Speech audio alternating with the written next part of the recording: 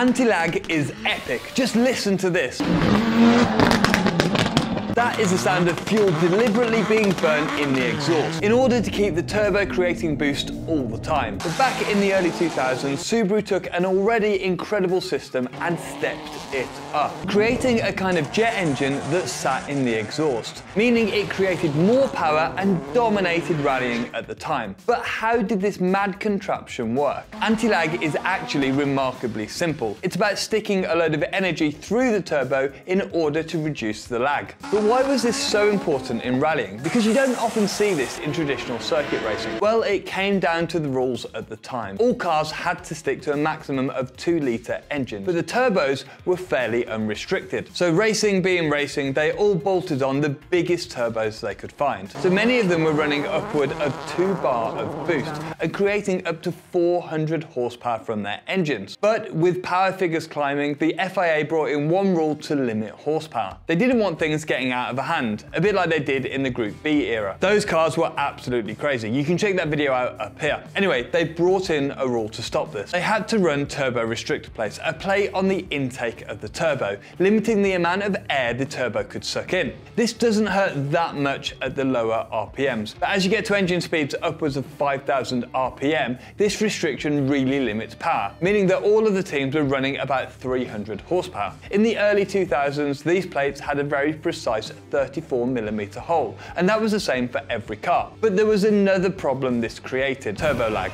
Now, don't get me wrong, even without these restrictor plates, turbos of this side would have a fair amount of lag. But the restriction really meant that the turbo had to work harder to get the air in and create the boost. So, as it always goes in motorsport, the teams got creative. Firstly, Lancia came up with a clever idea. It didn't solve the problem, but it sort of enabled them to get around it. They twin-charged their engines, meaning they had a supercharger and a turbocharger, meaning that the supercharger supplied boost at low RPM, and then the turbo then provided boost at the high RPM. It was all very clever, but they still had some of the drawbacks of both systems. The supercharger was a drag on the engine, and the turbo limited exhaust flow, not to mention the extra weight of running both systems. So Toyota came up with another idea. Stole an idea from Formula 1 turbo engines of the 80s, where Renault, Ferrari and BMW were using the exhaust to burn fuel and spin the turbo, even when the driver was off the throttle. And this was super clever at the time. So imagine you're driving into a corner, you lift off the throttle,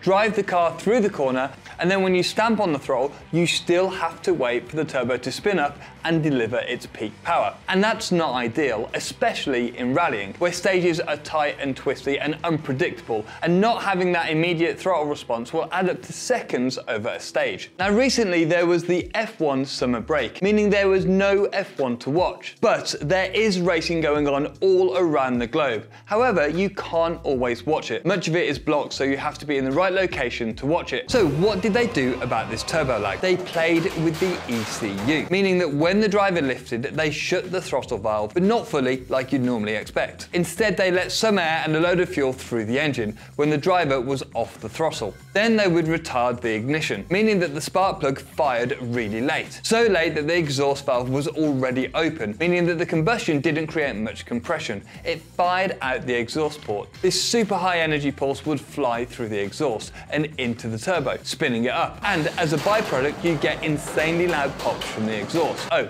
and flames. Don't forget the flames. So when the driver stamps on the throttle, the turbo is already creating peak boost. You can hear this here. Just listen.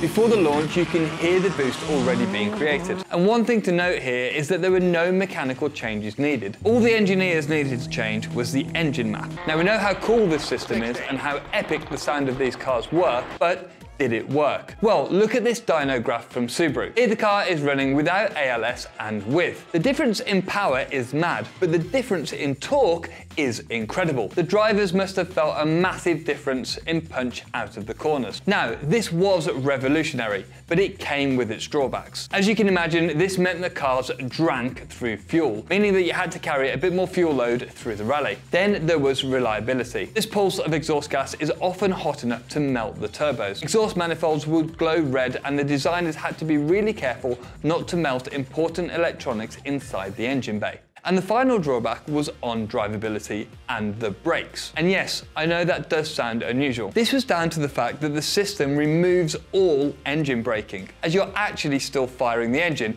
even when the driver is totally off the throttle. So for the drivers, this made things a little bit difficult. For example, in a quick corner, rather than braking, you might just lift off the throttle, letting the drivetrain and the engine apply a subtle braking force to move the weight forward and help you turn the car into the corner. And this was all gone in these cars, meaning the drivers had to use the brakes a lot more, meaning that the car was more difficult to drive and it ate through brakes. So the teams began improving this, all aiming at making the cars more drivable and more reliable. And this culminated in the Toyota team coming up with a different solution to the anti-lag problem. It was called fresh air anti-lag, or secondary injection anti-lag. So Toyota took some of the intake air and routed it through a valve into the exhaust. This meant the combustion in the exhaust was cleaner, cooler and more efficient, essentially meaning they ate through fewer turbos per season. And that valve was important. It allowed the ECU to control exactly how much boost the car was producing off throttle, meaning Toyota could be much more precise with its anti-lag system, resulting in lower fuel consumption,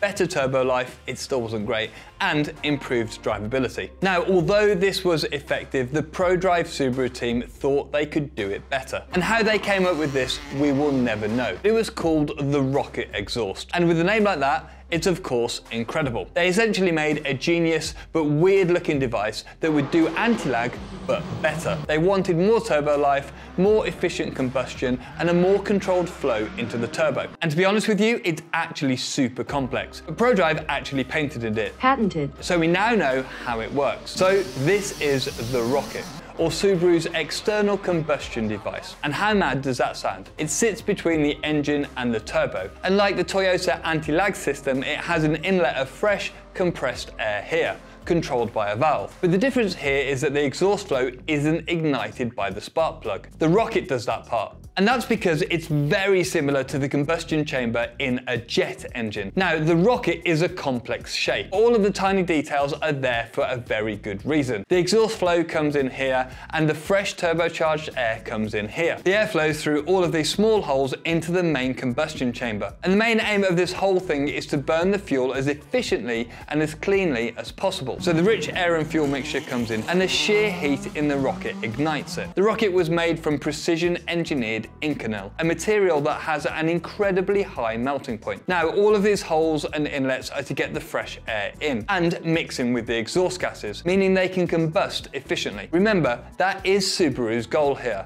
a high velocity, consistent flow of gas into the turbo. Now notice these tiny tubes here. They're the inlets for the turbocharged air that create what's called toroidal vortices. Toroidal. Through the Rocket. And you might think that you don't know what these things are, but you do. Remember these Airzuka toys? Well, it actually just works like that, with a donut of air traveling through the Rocket, creating a perfect environment for the fuel and air to burn, creating a super consistent flow of high energy pulses into the turbo. It's absolutely genius. But there were extra benefits as well. Notice the thin chambers around the outside of the Rocket. These actually insulated the outside of the Rocket from the 700-degree internal temperatures, meaning the engine bay temperatures were much lower. Then, because the combustion was so efficient and mixed well with the fresh air, temperatures through the turbo were lower than traditional anti-lag systems. Where traditional anti-lag systems create intermittent, super high energy combustions, the Rocket systems created a steady, controlled stream of high energy pulses, meaning the turbo could be spun faster with more control from the ECU,